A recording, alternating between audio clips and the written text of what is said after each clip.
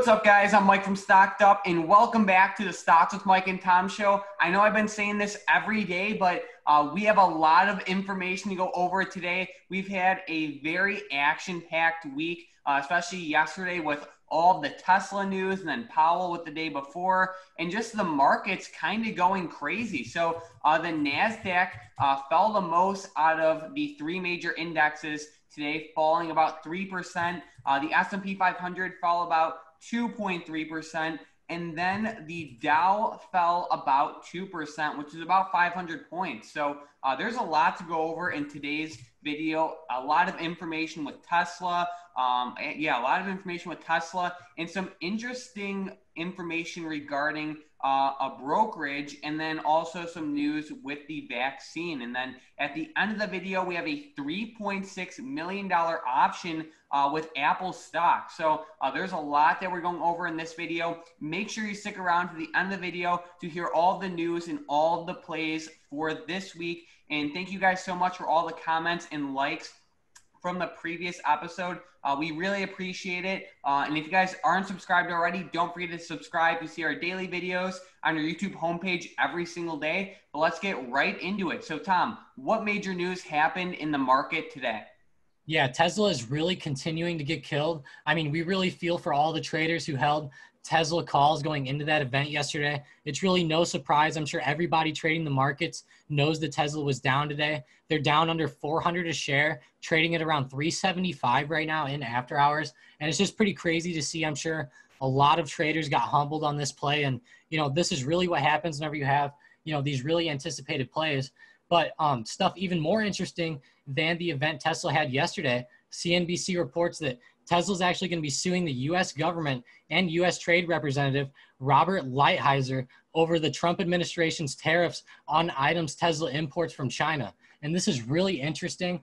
The electric car maker wants the court to declare 2 batches of Trump administration tariffs to be void and refund Tesla the tariffs it paid with interest, according to the lawsuit filed in the U.S. Court of International Trade. And this is really interesting. And honestly, I mean, I think it's a pretty smart move by Tesla as long as they, actually win this case. And really, I'm not sure Tesla would have taken this, without consulting with major attorneys and, the attorneys telling them, I think you actually might have a chance to win this. Yeah, I mean, we were talking about Tesla a lot this week, especially before the event. We were saying be careful trading anything into the event. But now, first of all, Tesla started to fall yesterday after market hours because of the overhyped Battery Day event. But it's still falling. It's still falling, continuing that downwards momentum. But this news, I think this also is playing a role into the downwards movement. So it's interesting news, and the main thing to take away from it is Tesla's falling a lot right now, and as of right now, it looks like it's going to continue. Yeah, and it's really interesting to me because they did this the day right after that event, and it's almost like they tried to foreshadow this with the event so that, everybody would have their eyes on the event and then not really see this type of news come through. And, I'm not saying that that's what they were doing, but it just seems interesting that they would do that the day after that event. True. What other major news happened today?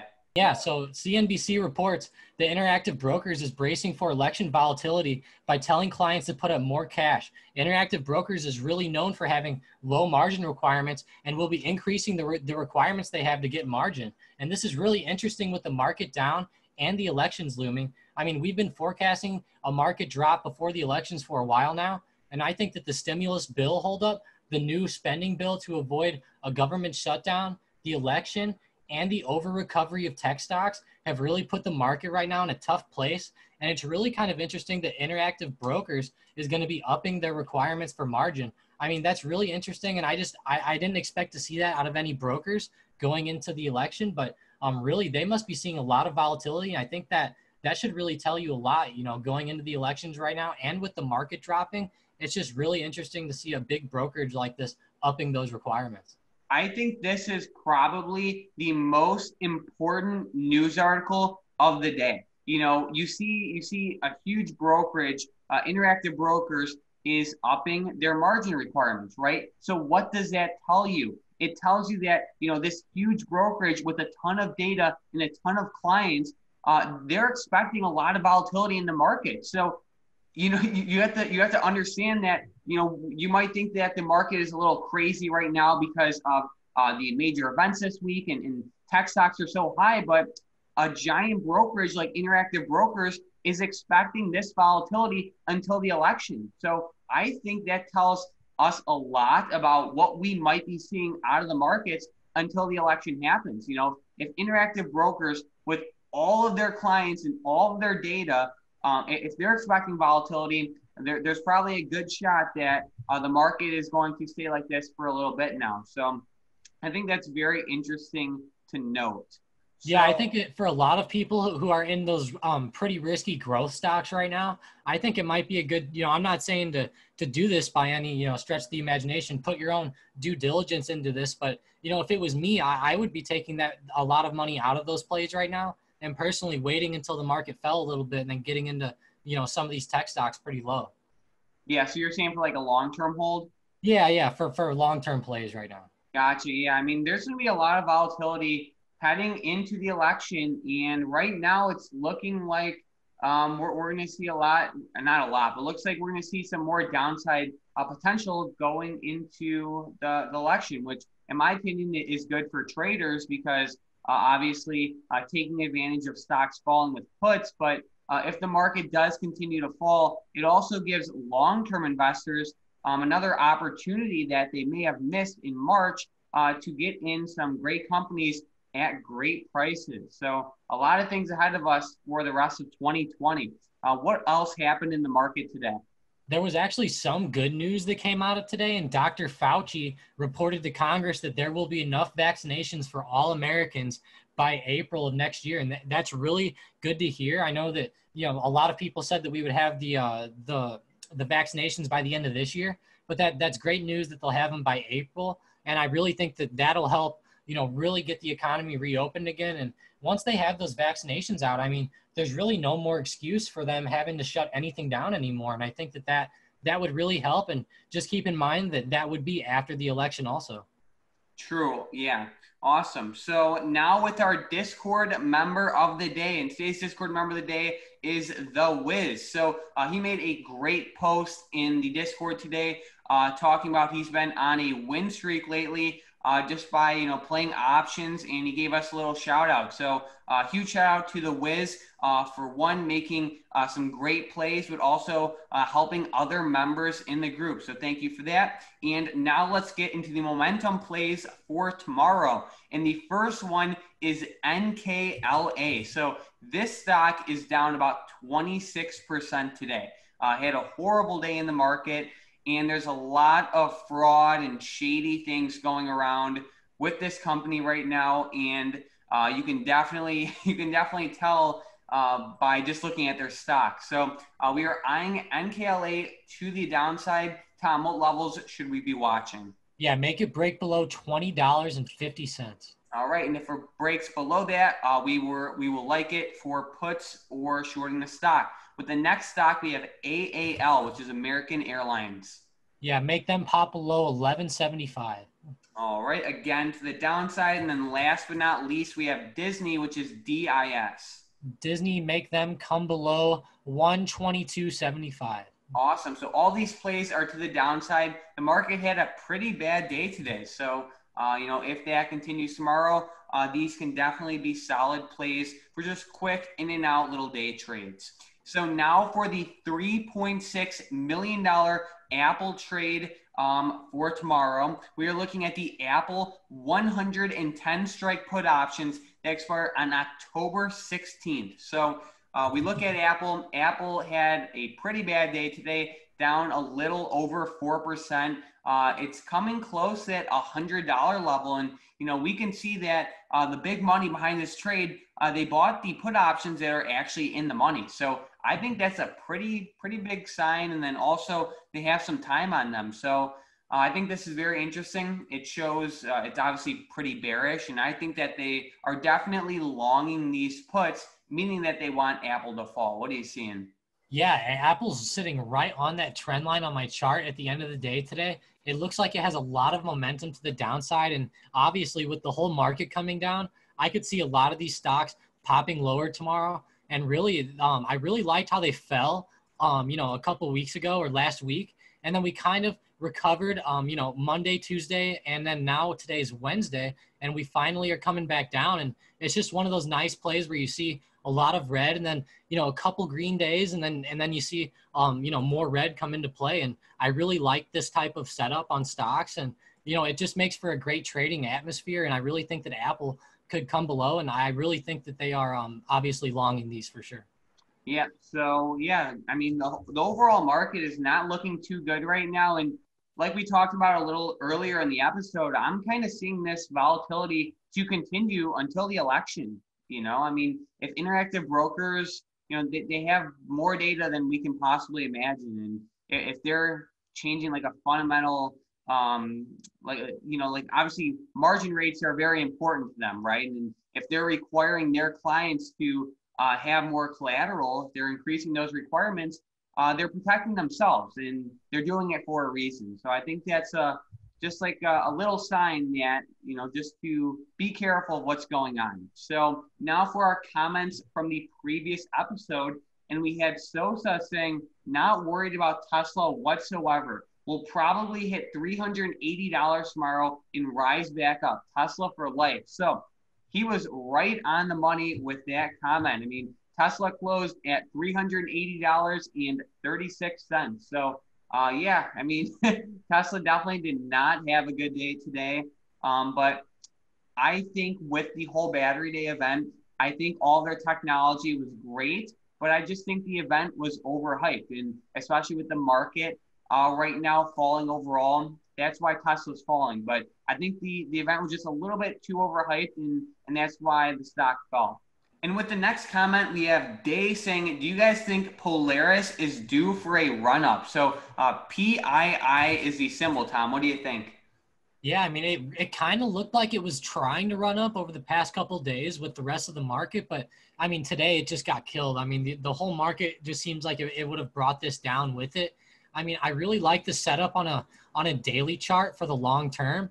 I mean, it looks like they'd been going kind of down over the long term, and they were kind of trying to come back up after the virus. And I like how they recovered nicely, but now it's just kind of looking like they might actually be bearish, in my opinion. And given their movement over the past couple of weeks, I'm honestly bearish on this, just kind of like I am with SPY in the market overall. Awesome. And then we have Alex saying, what do you guys think of BLL? So what do you think about BLL? One for a short-term trade, but also for like a medium-term trade. And this is just on a technical level. So what do you think? Yeah, for a technical level, for a medium-term trade, I think that they are up a little too high right now, and it looks like they're going to start falling back. If I was going to look at a support level for them to fall down to, I would look for somewhere around $77 or $76. I think that would be a pretty good price point for them to fall down to, and it would be pretty safe to play some short-term puts with that. But for a medium-term trade, I would honestly, really, I would still be bearish on it. But I'm not sure that I would get a put on this and then hold it, for a month or two. I would honestly look at this for more of a shorter term thing. If I was gonna swing this, I would swing it maybe for a week or two max. Awesome. And then we have Khan saying, can you guys look into INTC, which is Intel? And he says that he reads our morning day trades on the Discord as a ritual. So thank you for that. Tom had a great day trade today on the Discord. So we'll get into that in a second. But what do you think of Intel? Yeah, Intel, I really like it for the long term, but in the short term, it's kind of looking pretty bearish right now. It's holding the support right now around, $49, $48 around, but I have a feeling it's going to break that to the downside. Unfortunately, I'm holding some shares of this long term myself, and, I think there's a lot of opportunity for Intel in the long term, but it just looks like right now that it's going to, follow the market and potentially be bearish also. Yep. And then, so touching on his comment with Discord and the day trades, Tom and I post just a little pre-market watch list that we eye out for day trades. every single morning in the Discord. So it's the first link in the description down below. It's completely free. Tom and I just post normally 2 to 3 stocks that we are eyeing for the morning. Tom had a great trade today with PTON to the upside.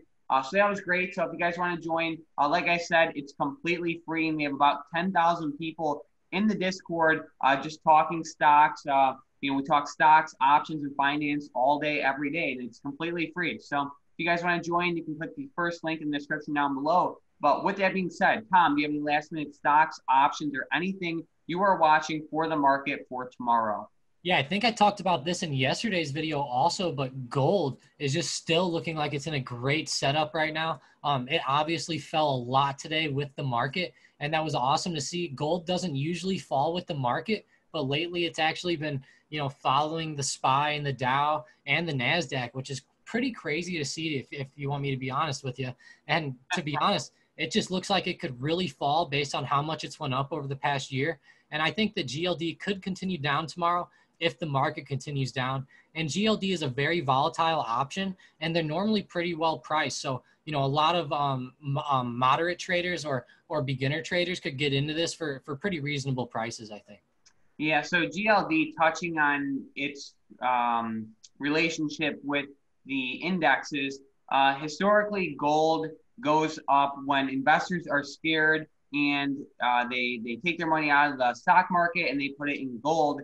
More for capital preservation rather than growth that they would see in the stock market. However, we've been seeing it rise with the market lately. A lot of that is due to increased inflation. So that's kind of what we're seeing there. There's a couple other factors, but the main thing is inflation. So thank you for sharing that. And now to end the video. So a huge shout out to everyone who watched this video.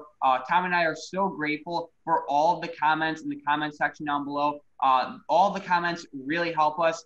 Thank you guys so much for all the comments, the likes, and the new subscribers. If you guys are not subscribed already, don't forget to subscribe to see our daily videos on our YouTube homepage every single day. We're sitting just under 30,000 subscribers. So don't forget to subscribe if you want to see these daily videos every single day. And if you guys want to try out the new options day trading bot, you can click the you can click the Stocked Up Options Alerts link in the description down below. If you want to join the free Discord, you can click the first link in the description down below. If you guys have any comments, let us know in the comments down below. But other than that, thanks for watching.